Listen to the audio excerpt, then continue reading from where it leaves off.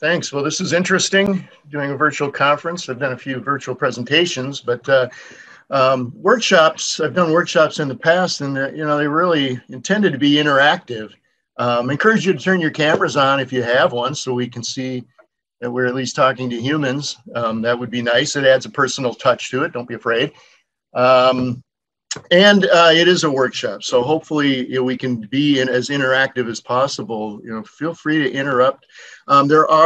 Everybody does have reaction buttons. If you're not familiar with Zoom, down on the bottom of your screen is a little reactions, and you can click on that, and you can put a hand or a clap or a heart or a happy face, whatever you want to do to kind of get our attention if you want to, or if you just feel like engaging in some way. Go ahead and give that a try if you want to. It just stays on for a little while. Also, there is a chat. If you open up chat, you can type something in there. Pay attention to who you're typing it to. It defaults to everyone. And encourage you to chat there. If you want to do a side conversation, that's possible too. But if you have a question or you can't get our attention, just put something in there. We'll try to monitor that and stop and answer the questions. I want this to be interactive. Please engage. You should just be able to unmute and start talking. It does focus on whoever is talking. So, if I don't take a breath, you won't interrupt. So do your best to interrupt. Feel free to interrupt, and I encourage you to interrupt. And turn your cameras on, please, if you are able, if you have a camera. It's nice to see people. Thank you, Kyle. Nice to see you. All right. Okay, well, with that, we'll get started. I'm Randy Knippel. I'm the GIS Manager at Dakota County. I got involved in this about 10 years ago. I think it was more than 10 years ago. And really got involved in it as a way to open the door with emergency managers and first responders. And, it's really part of our challenge in GIS is being able to show potential customers what we can do for them. And so this was a great way to do that, and really been sticking with it and expanding on that since then.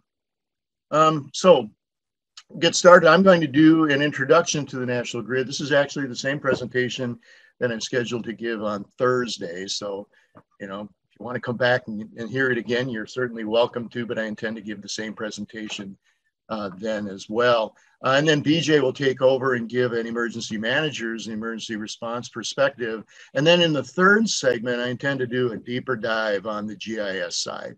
And we'll look at actually how to make maps and what the National Grid is really all about at a technical level.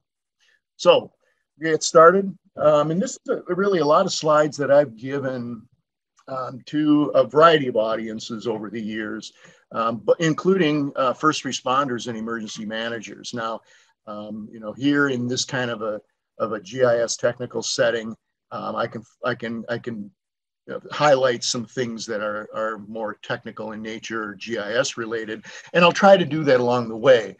But when I'm talking to the emergency managers and first responders, I stay out of those weeds, and that's really what this is all about. But, over time, people have become pretty aware now of what GIS is. And in a lot of ways, they think we can do magic. So, all of the 3D modeling and analysis and things that we can do, people really start to understand that now. But when we think about GIS for emergency management, we really have to think about this emergency management cycle, which is what they're familiar with. And the response phase is after an event when they're trying to preserve human life, and then recovery is when you're trying to bring things back to normal. Mitigation is when you learn from the event and try to minimize the potential impact of such an event in the future. And then preparation is doing whatever you need to do to be in a better position if something like that happens. So in emergency management, in these different phases, GIS can apply. So in the response phase, or after an event, we can get involved in damage assessment, search and rescue. In the recovery phase, helping to track status and helping to track resource deployment. In the mitigation phase, analyzing the things in the community and providing some different scenarios for resolving any of the problems that occurred, and then preparation, planning, tracking the different resources and elements of the community. But what we really have to think about is right at this point, you can see, everybody can see my pointer, I believe. You know what? I'm not sharing my screen, am I? Am I sharing my screen? No. Oh my.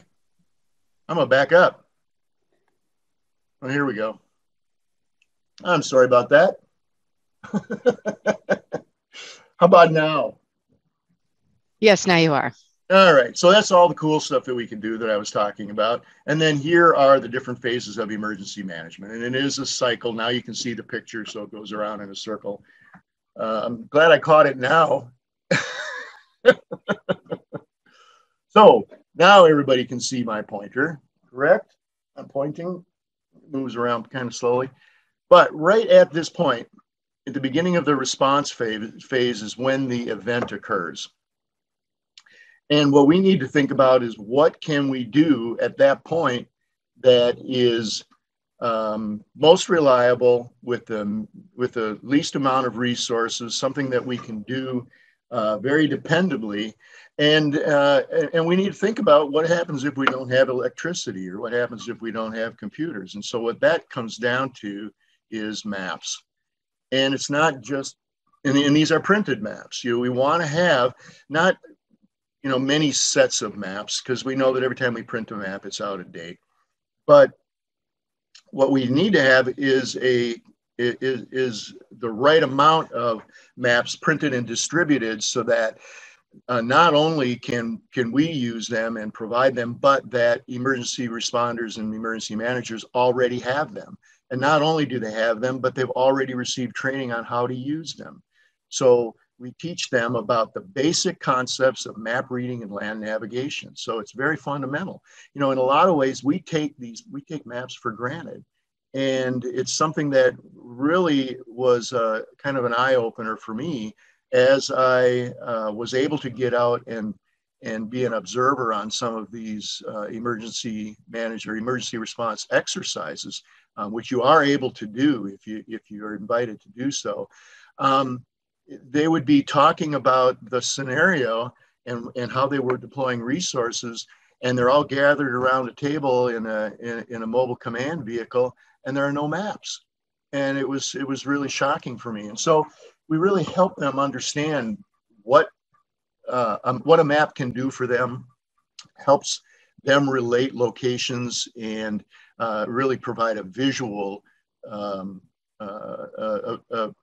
visual representation of the event. So it's all about teaching them the basic skills of how to use a map. And then we also pre-build these maps so that they're available in an emergency situation with a minimum amount of resources. And that's really what this is all about. I've really focused on two different sets of maps. The large maps are 1 to 24,000 scale, 22 by 24 inches. The smaller maps are 8.5 by 11, 1 to 6,000 scale, 1 inch equals 500 feet. And those two work really well, and you'll see those throughout. And so just teaching them basic concepts of how to use a map. So we teach them to pay attention to the grid numbers. I mean, we put grids on the maps, and we teach them that if you want to talk about a specific area or location on the map, you use those numbers and you read right and then read up. And so a given grid square is going to be called 7556 in this case, reading right to 75 and up to 56. The grid square is referenced using the lower left corner. And then we also then provide these smaller scale maps, or larger scale maps, I'm sorry, 8.5 by 11. And if you want more detail, you simply refer to those maps. And so where the larger maps have 1 inch equals 2,000 feet, 1 to 24,000 scale, at that scale, we can show schools and churches and fire stations and police stations and things like that. But on the larger scale maps, now we can get down to actually showing buildings, addresses, fire hydrants, street names, and all of that. And so the two map sets really complement each other very well. If you want to find a page in a book for grid square 7456, well, there's a page numbered 7456. And you're able to simply go to that page and then see all of that detail. In the same way, when you're on the detailed page, if you want to describe a smaller area on that page, you simply add another digit to that. So now again, reading right to 1 up to 5, this grid square is called 741565. So with 6 digits, we've described this square on a page. And all of those maps are come in the form of map books. So we can very easily create a map index. In this case, it's for the city of Burnsville. It's very easy to pull out all of the pages. These are all created as PDF files. They can very easily be pulled together into a multi-page PDF file so that all the pages that a given jurisdiction needs are in that map book. Now, I said I got involved with this to really open the door with emergency managers and first responders. This really happened. It was really driven by our fire chiefs in Dakota County. I've been trying to work with emergency managers and the first responders, fire chiefs, police chiefs, and help them understand what GIS was and what kind of data we had in GIS in the database. And I had given a presentation to our fire chiefs talking about all of this stuff. And I got a call a few days later, and one of the fire chiefs called me and he said, we've got map books for our city, and our neighboring cities have map books, and we kind of like our map books, but when we get called out for mutual aid to go to our neighboring city, we really need to see their map books. And their map books don't look like our map books. Can't we just have map books that are consistent across the entire county? And it was really very humbling for me to realize, with all the technology that we hadn't realized that something that was really pretty basic, elemental for us, was something that was essential for them. And so that's what really got the whole thing started. So we created map books for all of our cities, and then all the map books are consistent. They're all PDF files, so we can very easily update them and provide updates. Anybody can print an 8.5 by 11 map. They can print pages at home if they need to. Okay, then again, getting back to the grid numbers. So now when we're on a page, it's pretty easy within a given grid to estimate, breaking that into rows of 10 and columns of 10. So by adding one more digit, we can estimate a location on that map and call it 7413565. So again, reading right, then up, we can then estimate over about 3 and up about 8. Now, these are all in meters. So what we've actually done is identify a location to a precision of 10 meters, and we can reference that as 74135658. And so it's very easy then to see which page we're on, because the first 2 digits, 7456, get me to that page. And on the larger map, it's going to be 75. So all of this works together very logically. It's very easy to teach, and it's very useful once they get familiar with it. Well, this is all part of a national system. I told the story about the fire chiefs and the map books. And at the time, of course, that's a very easy thing for us to do, create maps across the entire county. If you're familiar with ArcMap and data-driven pages, ArcGIS Pro has map series. It's really easy once you set up the template and set up the areas that you want for the maps to just create all the maps automatically. But I needed to have some kind of a map page system. And I realized that the U.S. National Grid really helped us with that. So the nice thing is that it's part of a national system. And so what you can see is that there's a logical naming system across the entire country. We'll go into more detail on that, but this is the U.S. National Grid. So really, when I'm giving this kind of a presentation to first responders, emergency managers, I don't even say U.S. National Grid until this slide. So take them through that process, and I embellished a little bit with some of the technical detail for your benefit, but I stay out of the weeds and just help them understand this is very easy. It's about basic map reading and land navigation. But this is a U.S. National Grid. The U.S. National Grid has been a national standard since 2001. It's been adopted by several federal agencies: the Federal Emergency Management Agency, Department of Homeland Security, National Geospatial Intelligence Agency, and the United States Geological Survey. The significance of this is that FEMA and DHS are on the emergency management side of the federal government, and the NGA and USGS are on the mapping or geospatial side of the federal government. So both sides of that equation have adopted this as a standard. It's also been adopted by several states. I list a few there. It was adopted by Minnesota as a standard in 2009. Every state should do the same. Adopt whatever mechanisms you have in Wisconsin for adopting standards. The U.S. National Grid should be adopted as a standard. Effectively, it is through FEMA. Now, the U.S. National Grid is, in effect, it is actually the military grid referencing system. So this is nothing new. The military grid referencing system has been around since World War II. It's been proven in the military. It continues to be used in the military. This means that when we make maps and when we train first responders at the local level to use this system, they will be directly interoperable with the National Guard. And all NATO forces use this worldwide. So it's not just a national system, it works worldwide. And in fact, it's nothing more than a convenient notation system for UTM coordinates. So UTM has been around for a very long time. So this is nothing new. People get a little scared about talking about this grid system, and it's got letters and numbers and it looks kind of strange, but it works. And there are good reasons for the way that it's been designed. But just remember that these are UTM coordinates. It's nothing new. And so really what's happened is this is a way to present some very complex geospatial concepts about how to map the surface of the earth accurately and present it in a way that's uniform for everybody and easy to use. So that's what this is all about.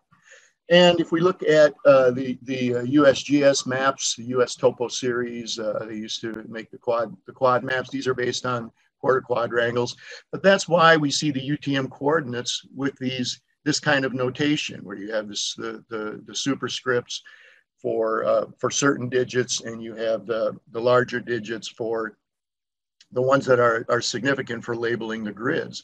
That is a grid reference. 6981 is going to be that grid intersection. And in fact, it describes a square.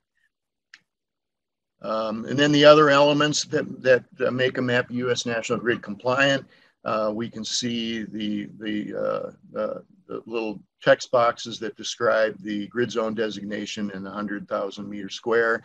And then there is always this grid zone designation box. So same kind of convention that is used by the USGS. So let's look at this a little bit closer. So here, what we're actually showing are all of the grid zone designations and the 100,000 meter square. So let's look at that in a little more detail. First of all, what you can see, the grid zones are 6 degree by 8 degree quadrangles. And if you look at this though, we have zone 15U, 15T, 15S, 15R. This is UTM zone 15. And all we've done is break it into 8 degree increments. Then you see all of the smaller boxes in red.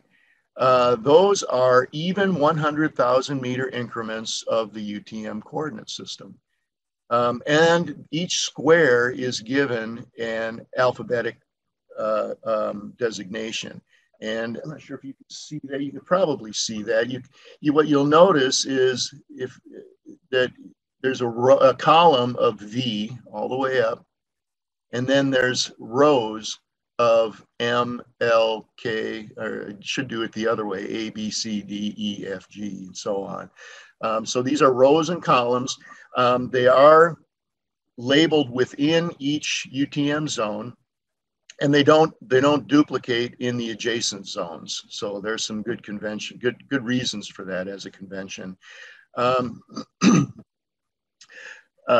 So if we look at VK, for example, and we look at all the other VKs in the US, there are only 4, and they are about 800 miles apart. So VK is not duplicated for 800 miles in any direction.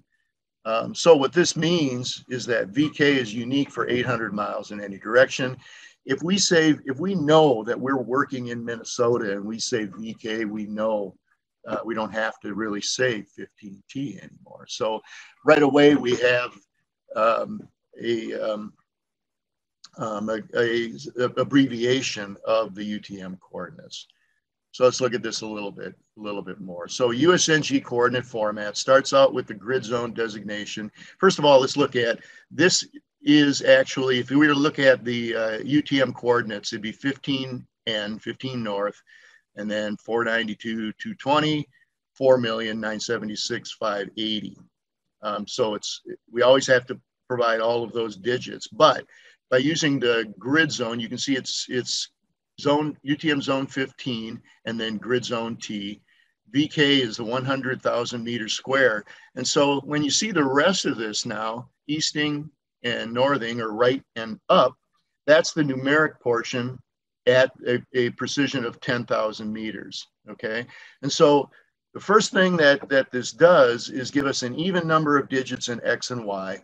It really takes away these very large numbers that are really not significant at a local level. We know the area that we're working in. Why do we always have to say 4,900,000 and then whatever follows that? So it's really a way to abbreviate very quickly.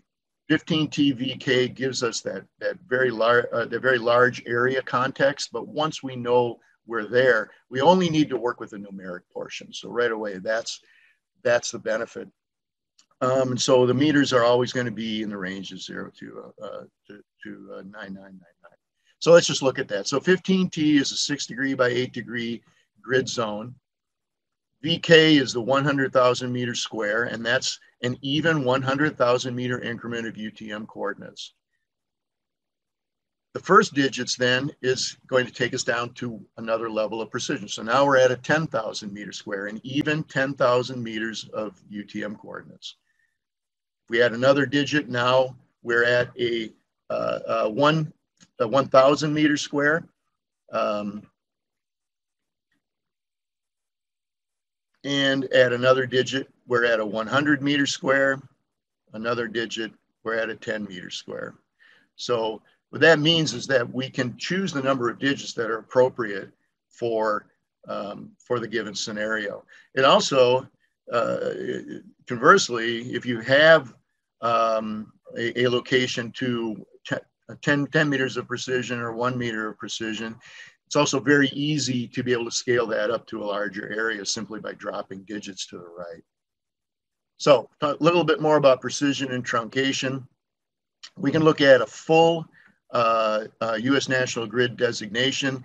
The US National Grid allows spaces. MGRS does not by convention or by standard, but I think a lot of people do that just for readability.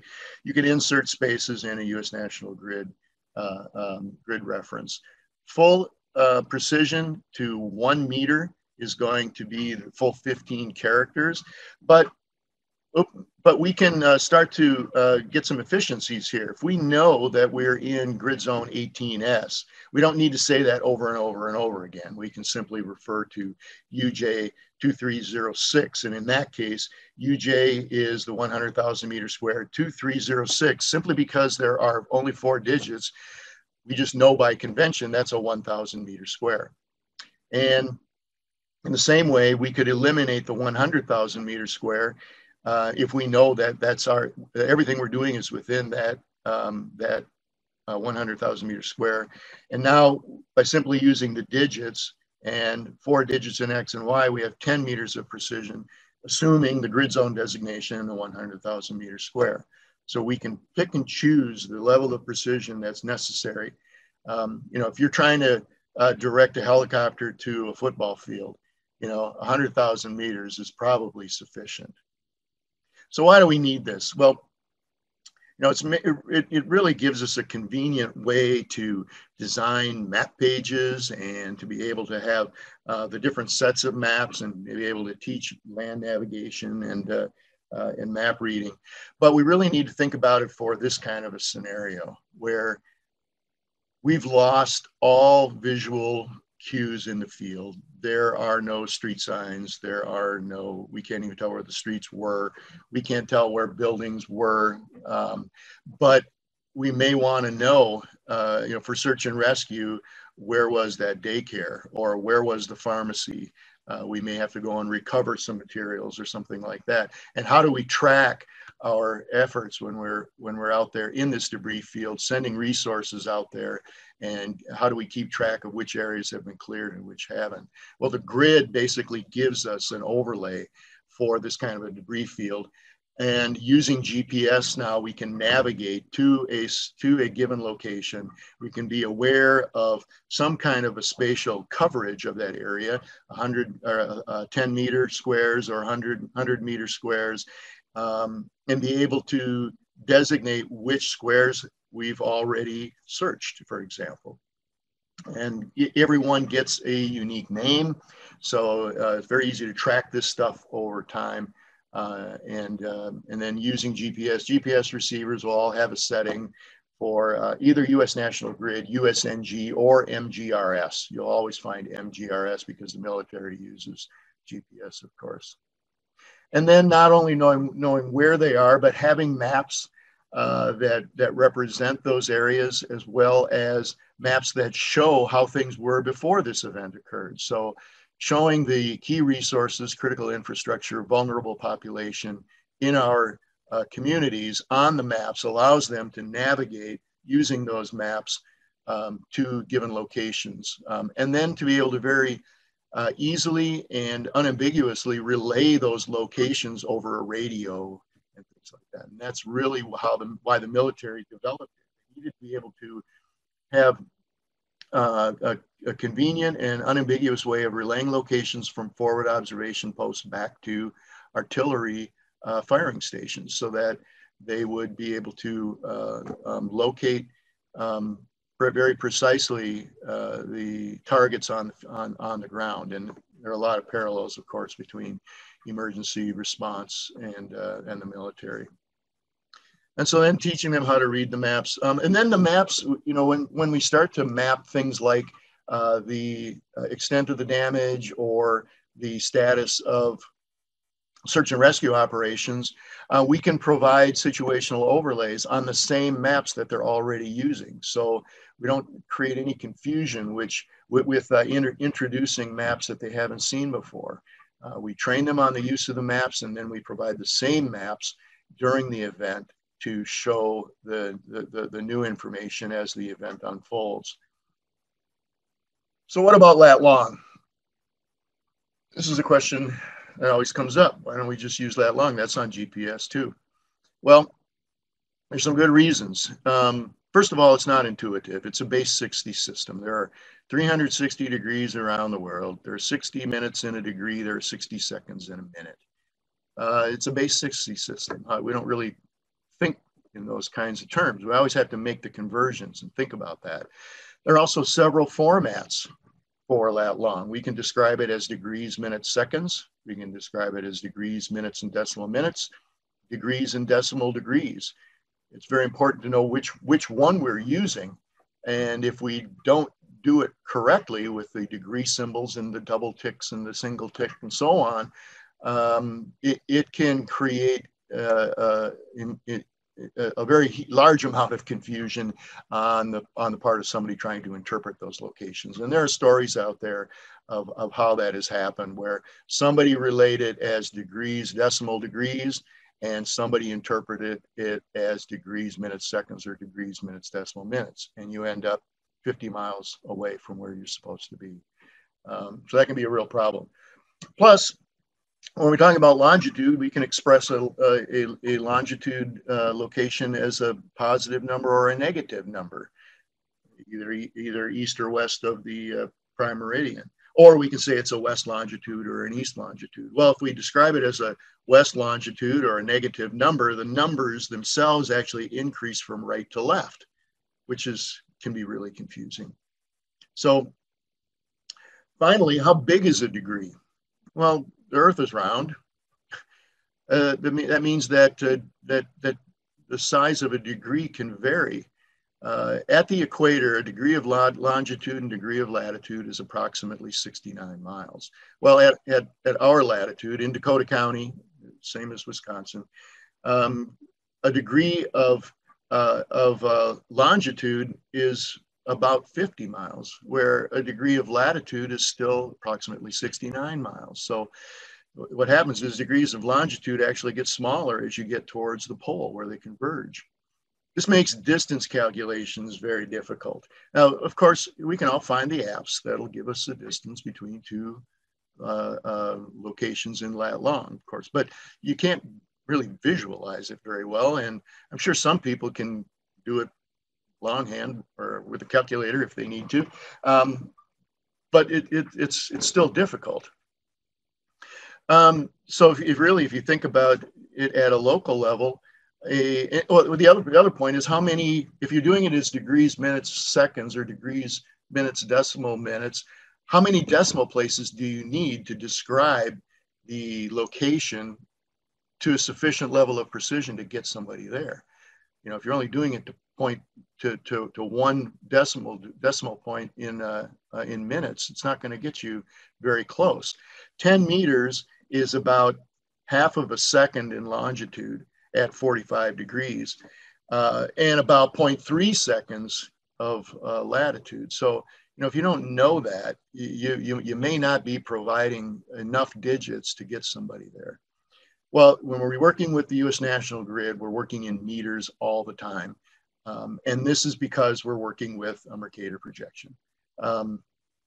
So again, applying something that's really complex, that we understand about how to map and measure on the surface of the Earth and present that, is done in a consistent and very logical fashion by all using the same thing. We all use UTM coordinates. We all use a UTM projection. This is reinforced by the Land Search and Rescue. The National Search and Rescue Committee was created to create standards across multiple federal agencies when they're all involved in search and rescue. And if we look, oops, that's supposed to have some animation there. I can just point here. If we look, all land search and rescue operations are supposed to use the U.S. National Grid as the primary georeferencing system. But now you notice that they are also supposed to use latitude, longitude as a secondary geolocational system, specifically in the form of degrees, minutes, and decimal minutes, and that's important. Now, if we look at aeronautical search and rescue, there, latitude, longitude is the primary location referencing system, and the U.S. National Grid is secondary. However, the addendum further states that any aeronautical resources that are supporting a ground-based operation will use the location referencing system of the ground operation, which is U.S. National Grid. So this is what they're supposed to be doing. Now, it takes a long time for this kind of stuff to filter down, but it's really hitting home now, and they're becoming familiar with it simply because it's reinforced by FEMA and a lot of the documentation in the incident command system and the National Incident Management System all reinforce the use of the U.S. National Grid. So if we look at this in a little more detail, here we're looking at the 1 to 24,000 scale. I didn't mention these are actually based on a 10-kilometer square. So that means that the map extents for this map are are aligned with the even 10,000 meter increments of the UTM coordinate system. So that creates a very logical ordering and organization to the maps. But I said we're going to create these maps ahead of time, and it's presented as a map set or a map series, and we teach them how to use these maps. You know, it used to be, and still is in some ways, you know, the emergency manager would give me a call and say, hey, we got this thing and we need a map that goes from here to there, and I need to see this kind of stuff and about this big. And we would go make that map. It'd be a custom map. Well, you know, we need to help them understand that they have all the maps that they need to get started without having me there or without calling me. And so if we think about an area of operation that maybe covers 2 maps. So now we've got 2 maps. We got an area of operation that is really covers both of those maps, or there's overlap between the 2 maps. They already have these maps in the emergency operations center in a drawer, or in their rolled up in their trunk or something like that. It's very easy to teach them that they can make a wall map by simply trimming that map and taping the 2 together and sticking it up on the wall. And now they can start to draw on that map with a marker or whatever, how they're deploying resources, what is their understanding of the situation, so that now when I show up and I want to start, I need to start creating these situational overlays, or somehow modeling the event and the resources in a GIS database. I can do that from an accurate source. They're already drawing on the maps that I gave them, as opposed to the back of a napkin or on a whiteboard where somebody's just scratching. They're using a precision tool to start to track their understanding of the situation. So that's very helpful. Very easy to take a series of these and just tape them together, and anybody can do it. Doesn't take a GIS professional to be able to make a wall map using these different map series that are already in the drawer. That works very well. Also, all of these maps are available. We created maps for the entire state of Minnesota. We can put them into a web interface so that they're easily accessible. Through an interactive map, you can zoom in, click on a given square, get the PDF file, save it to your local device, or print it, or whatever you want to do. So the maps are available for the entire state. You can also download them all and put them on a thumb drive. So you've got them in an emergency situation. And this is really what everybody needs to do. Don't rely on the internet. We think the internet's ubiquitous and it never goes away. Well, that can happen. We can lose power. And maybe I can't print them on my site, but if I have all the maps downloaded, it's pretty easy to give that thumb drive to somebody to take outside of the affected area where they do have power, go to a Kinko's or some other printing service and print the maps that we need. So it doesn't take a GIS person to do this once you have that. Plus all of those larger scale maps, the 1" = 500 foot, those are all 8.5 by 11. They're all out there as PDF files. And then we can organize them into map books so that Apple Valley Fire Chief can go to the website, go click on Apple Valley and get the Apple Valley map book as an entire multi-page PDF file, and then save that as a PDF on a thumb drive or print as needed. They can also open the multi-page PDF file, go to the page they need, and print just that page. Of course, all of the USGS topo maps are US National Grid compliant. These are the 7.5 by 7.5 minute quadrangle, also referred to as quad maps. These are also 1 to 24,000 scale.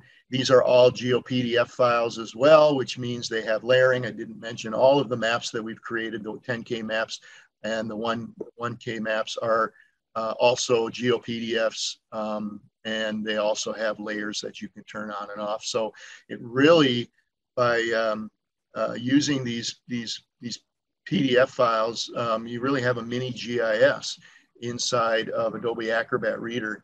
And you can, in Acrobat, you can do the annotations and things like that there as well, and highlighting and so on. So really creates a kind of a poor man's GIS by just using these PDF files. Just an example of the layers.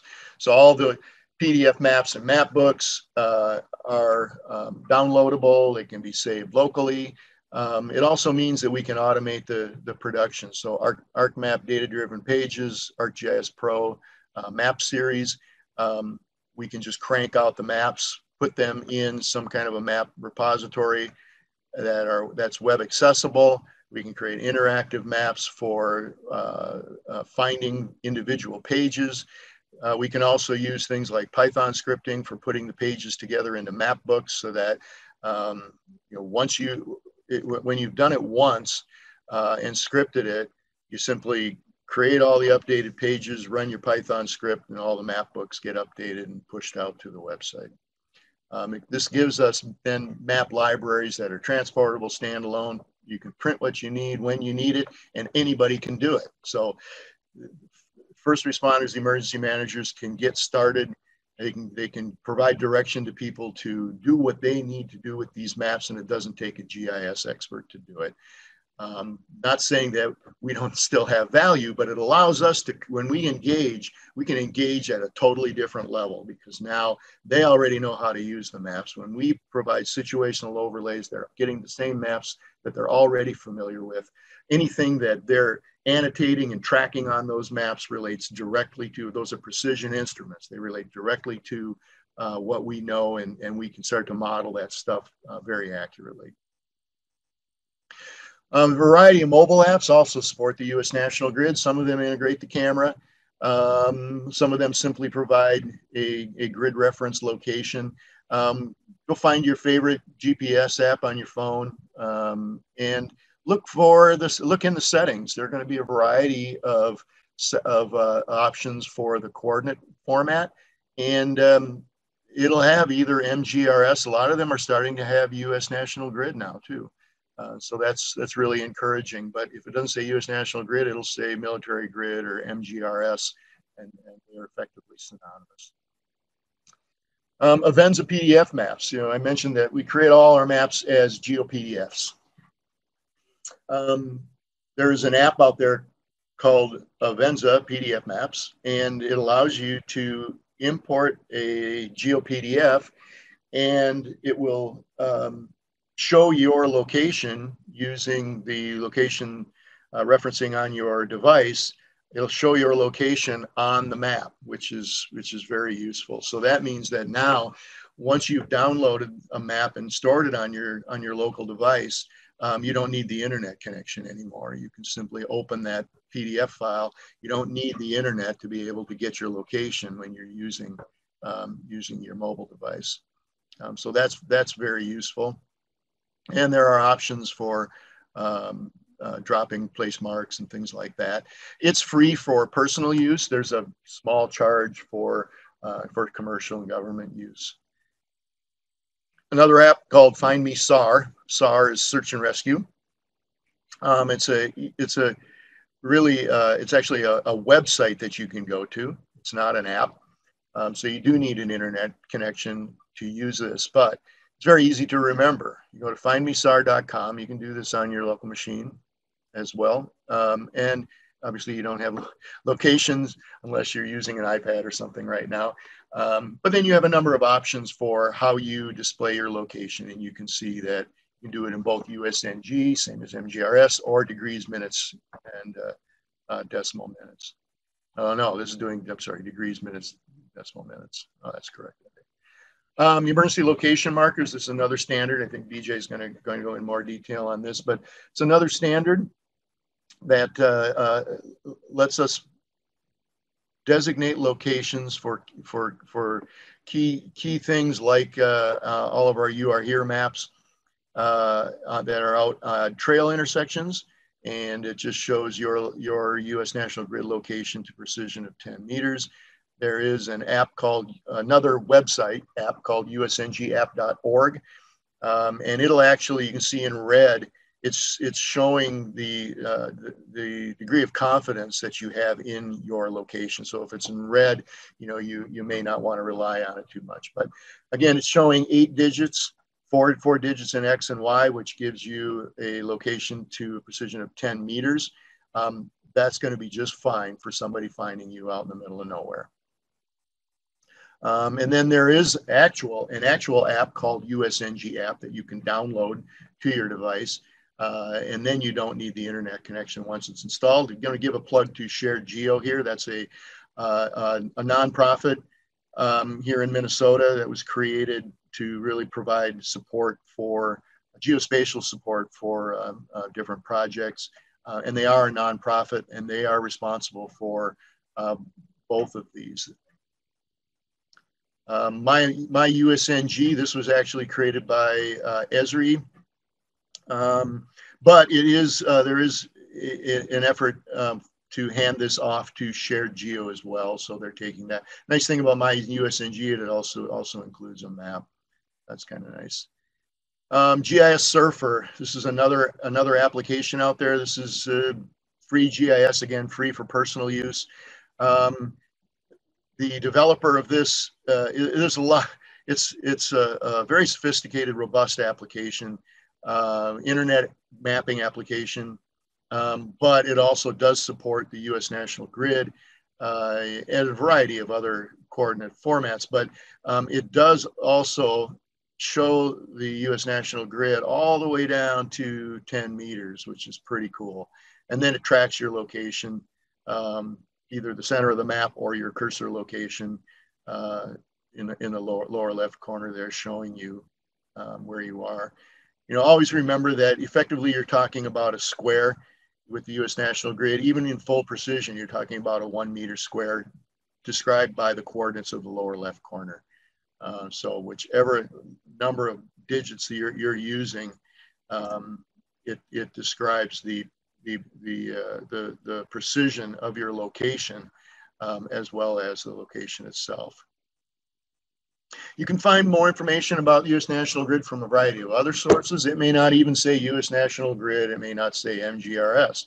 There's a lot of stuff about you know, backcountry trekkers and hiking and things like that.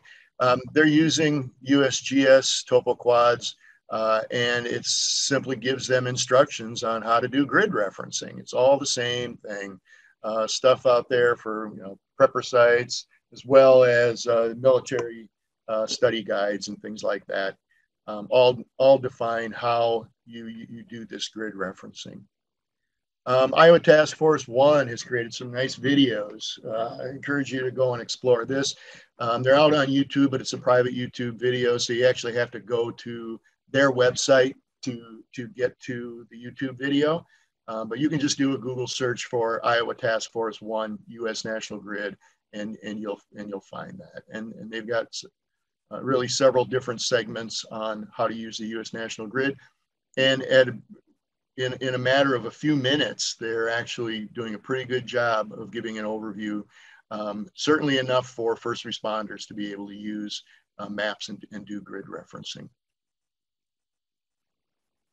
I encourage you to explore that. USNGcenter.org. This is a website that was created again by Shared Geo. This is the primary source of information related to the U.S. National Grid, and I encourage you to check that out. From here, you can get to a variety of other sources and different kinds of information. This is all maintained by Shared Geo, and something that we can all contribute to as well. Encourage you to explore that. And specifically, there is a place where you can go to actually get information about how to create USNG map books with ArcMap. And so you can download the map book instructions. It'll take you through step by step, including an MXD with the map layout, map templates, so you can create your own map books. I'll go into more detail on this in the third segment of the workshop. It goes through all the details. Also, the NAPSIG. NAPSIG is a National Alliance for Public Safety GIS Professionals. It's another nonprofit. Been around for a number of years. They have provided a number of different resources and endorsements of the U.S. National Grid. Encourage you to check that out. And specifically, if you go down their website a little bit, there is a map template for creating USNG map books in ArcGIS Pro. And again, I'll touch on this in a little more detail in the third segment, but it does go into a lot more detail. And it does also have make use of tasks in ArcGIS Pro to take you through step by step, which is kind of nice. The U.S. National Grid wiki page, I encourage you to go there. We've updated this, spent a lot of time adding a lot of information to this.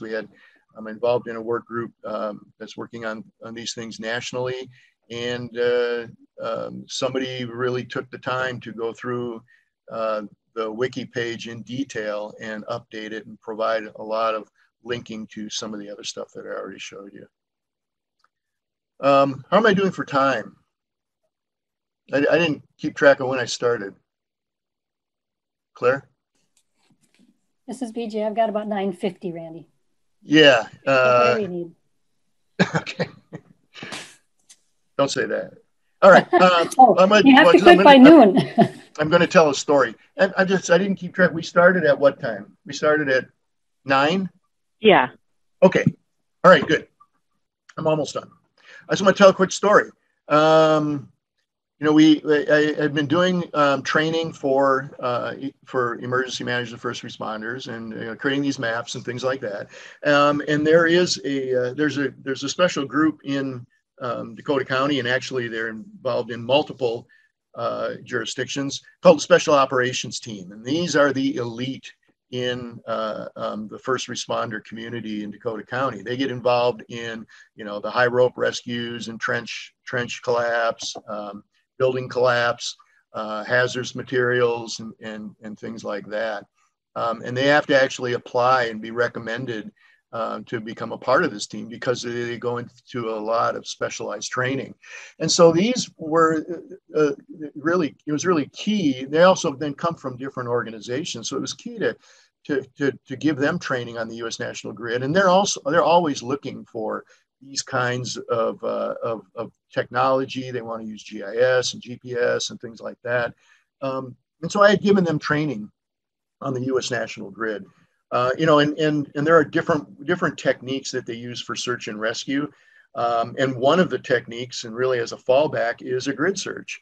And they would basically grid up an area using some kind of a method, and then methodically go through the area. And that's now being taught using the U.S. National Grid. So they have been taught about this, and then they actually got in. There was this situation that happened where somebody had wandered away from their home and was missing, and it was the middle of winter. It was very cold out, and there was a search team that was created very quickly, and they went through. There was this park in that neighborhood, and they went through that park, and they were not able to find anybody. And so then the next day, they got law enforcement got involved. They had a canine unit. They had a number of volunteers that were involved, and they went through this park, and they were not successful. So then they called the Special Operations Team. Special Operations Team came out. They had their command vehicle. That's the green square up here, and they were able to ask for a map. They wanted to have a map that they could use with the U.S. National Grid. And they went out to do this grid search, and they said, we don't need to do this grid search. We're just going to go out and we're just going to do what we do, and it'll be okay. And they went out, and the underbrush was so thick with buckthorn and things like that they couldn't stay on a line. They couldn't keep track of which direction they were going. They came back to the command vehicle and said, okay, let's figure it out. They broke out their GPS receivers. They broke out their map, and And they set it up so they had a GPS receiver on each side of their search line. They had a line of 10 people separated 10 meters apart, and they were able to go through 100-meter squares methodically, and they were able to simply watch their GPS. And when that digit changed, they knew that they were going into the next 100-meter square. They were also able to stay on a line because the other number shouldn't change as they're moving. So they were able to go through this entire area methodically, and the red represents the areas, the squares, as they completed them. And they were able to call back to the command vehicle, say 881-620 clear, and they could mark that one off, and then they would go to the next one, and so on. They went all the way through, and they finally found the person. Unfortunately, it was a sad situation. It ended up being a victim, but they were successful in that search after 2 other attempts, really 3 other attempts had failed. And so that, after that experience, these became my champions in the county. And that was a huge step forward because I was in other presentations where we were talking about things like implementing emergency location markers and things like that in front of police chiefs. And one time I had my back to the wall trying to explain why we were using the US National Grid. And one of the key players that was at the meeting, that's a member of the search operation team, took over and won the argument for me. I didn't have to say anything. And that's huge. When you get the emergency managers and first responders to become champions of this, it's a win for everybody. And it puts us in a great situation then to do all the cool GIS stuff that we can do. Esri is providing a lot of support for US National Grid.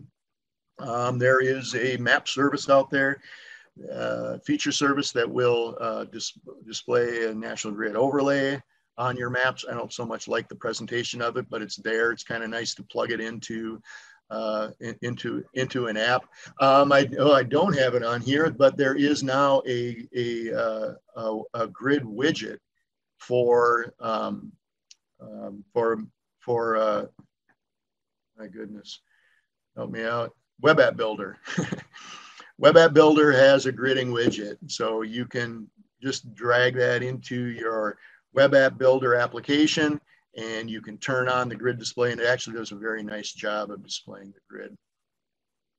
So momentum is building locally and nationally. You know, Iowa has created the same kind of maps that we have in Minnesota. So they've got the 10K 1 to 24,000 scale and the 1K 1 to 6,000 scale. Florida's done a bunch of stuff. You can see again at the usngcenter.org. There is an app out there that will show you maps and map books that have been published around the country. This is actually an old screen grab. There are more now, and we're actually working on an application where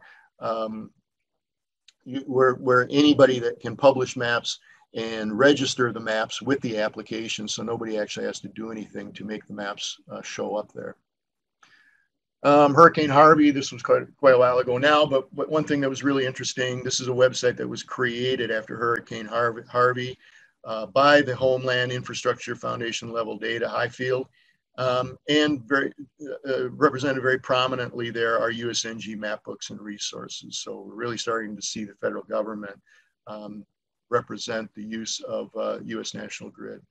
So this is kind of a corny slide, but this is really, you know, it was established as a federal standard.